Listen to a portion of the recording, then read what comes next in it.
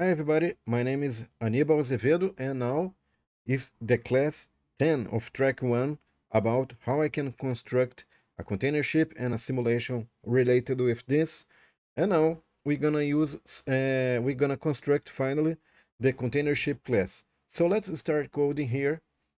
And if you didn't see the last class, this class will be important in the next class, okay? So it appears some card anywhere here. You must see this, how to draw a container ship, and the previously class is interesting for this. So let's code, and I'm already on Google Colab, and here you can construct his as a kind of Google Docs document where you can put some Python commands.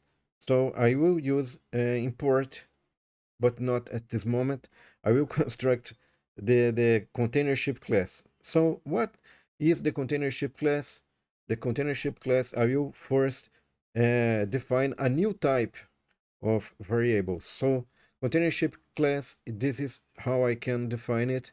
And I will start with a new function, a constructor function that will start initial values for some fields of this class. So I have b equal to, this is the standard value for the parameter b. So if the user didn't uh, give some value for b, this will be assumed as equal to 2. So fine. Okay, so next is the parameter related with number of lines, and the next parameter is related with the number of columns. Finally, I have this ship equals to np zeros. This is a numpy command. This is a library that enable us to construct some vector of matrix, three-dimensional matrix as np.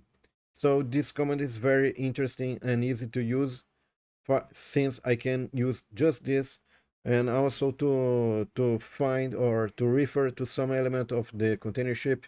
It's also easy to use this np zeros, this command. So I can use b, m, n, this, okay? So I defined the initial size or the fixed size of the container ship, or the grid space of the container ship, but all spaces are empty since they are with value 0, okay?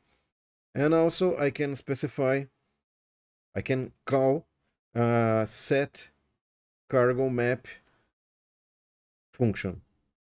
So I will pass ship. This ship initial value for ship will be correctly set using set cargo map. And also I will have another interesting and important thing, which is the color map. I will use px. This command is come from this library, plotly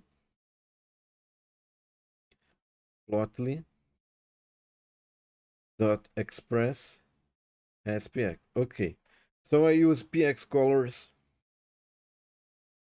and px colors quantitative dot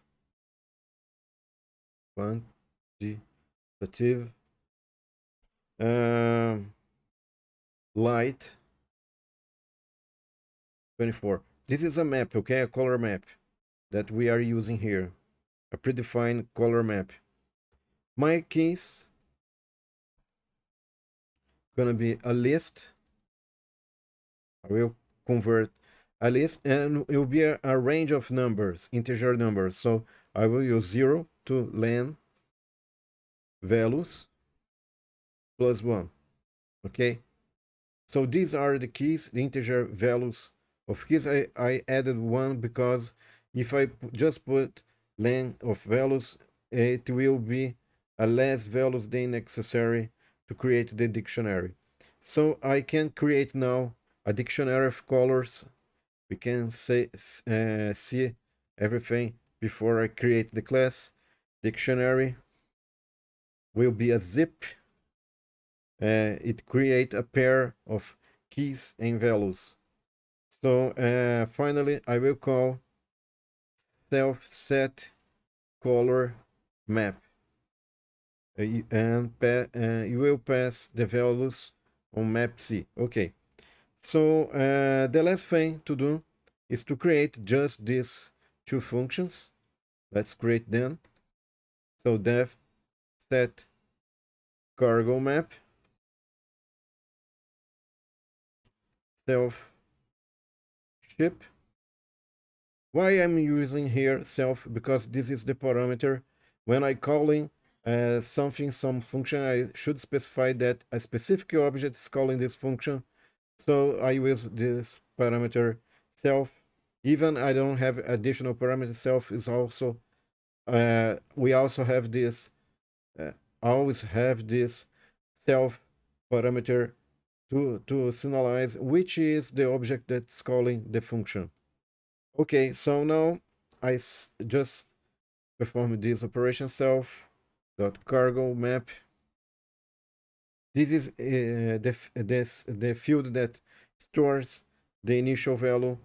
It can change using set cargo map. Okay, and also we have another function that serves to define the color map, not the cargo, not the arrangement, the grid of the container ship that will be used to signalize which cargo are stored in each space of the container ship. Here we have self color map, map C. Okay, finally I have self figure make subplots and rows lane ship. Okay, so this is gonna be the number of base, and it will serve to plot, not at this moment, okay, but we will need this field selfig to specify how we're gonna plot some container ships. Okay, finally I have the last function here. We can also define or set the color map and the ship arrangement, the cargo arrangement on ship. So we'll do this map C. But how I can do this? I call the two functions that I created for this specific task. Self set color map, map C. Okay, and finally I can get this empty function. And this is a very simple function, since we can create. Remember that in the description of this video I have a link to my Google Colab, this Google Colab, and you can find this, you can download this, you can copy this to your own Google Colab and save this or use this in your Google Colab and perform some tests. Okay, finally I have this shape, and I believe that's it. No, I have to put 0 on all elements, so I should use this range 0 to nb.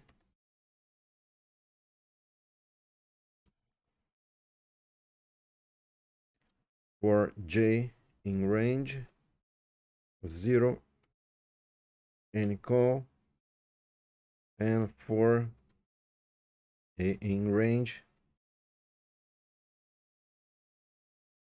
n lines, and m we can refer to each element in this manner and put 0. This is the empty function. Okay, so okay, so what I can do here, let's see if this is right. Okay, so I'm passing here the reference to cargo map. I should put this, a copy of this. Yeah, let's change some. Okay, I should perform some tests. Okay, so let's perform some tests of this class. We already defined everything. So ship dot np zeros,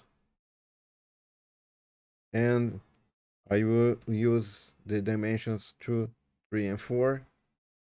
And okay, so I can use some 0 here. I can insert line directly using this 2 points here. I can insert more lines directly just using this kind of inserting lines. Okay, we are now inserting another line, and finally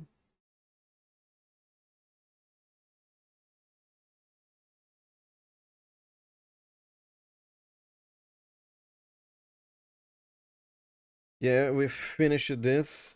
We can also fill the second bay with very interesting numbers. So this, I'm filling the first bay, and the second bay here could be this one. So I fill the second bay. I can put the numbers in any type, integer numbers, okay? Because we are trying to refer to destination port of some containers. 4 and 5. Finally, I get all this inserting values by line. So let's see if this works. NP shape ship. This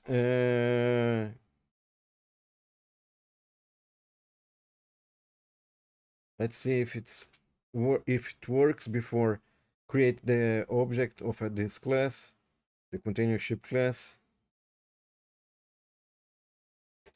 So this is this dimensions of this variable ship, and also ship it's correctly created as we can see here. So let's use this variable in the container ship class. I create a now an instance. How I can create a new variable of container ship type. I can create it like this. So when I do this calling, when I perform this operation, I'm just calling the constructor, and the constructor will use this information and use this ship np zeros and everything inside the cs1. If you want to see, the cargo map of this variable, which type is container ship, you can do this. Okay, Plotly has no qualitative, not quantitative. Okay, qualitative.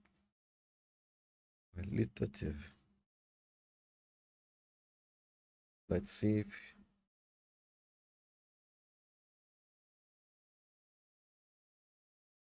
yeah, qualitative is not does not exist. Okay, let's see if it's okay.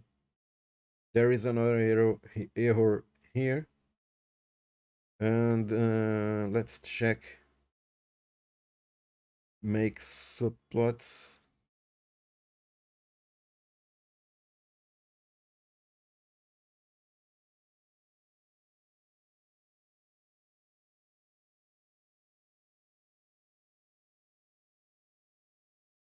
Yeah, it's missing something. What is missing? The right library. So from Plotly subplots import make subplots. Okay. So now it's okay, I believe. The code is right. This is the cargo map. It's empty at this moment, but we can fill it with some the values of the ship. So I can use my new set cargo map. I created the container ship without any cargo. Okay, that's not a problem. I can just fill this using set cargo map. So now my container ship is is loaded, corrected loaded, and I know that it seems to very simple, but it's the beginning, okay? And now we should use the information, the code made in previously video to draw this container shipping using this values, okay? So I will show this how you can use this code with the previously video code in the next video. So I hope you find this video useful and interesting. In the next video, we finally get all together to finally create the container ship class. And if you have any comments, any like, please leave this on this video. Thank you and see you on the next video. Bye.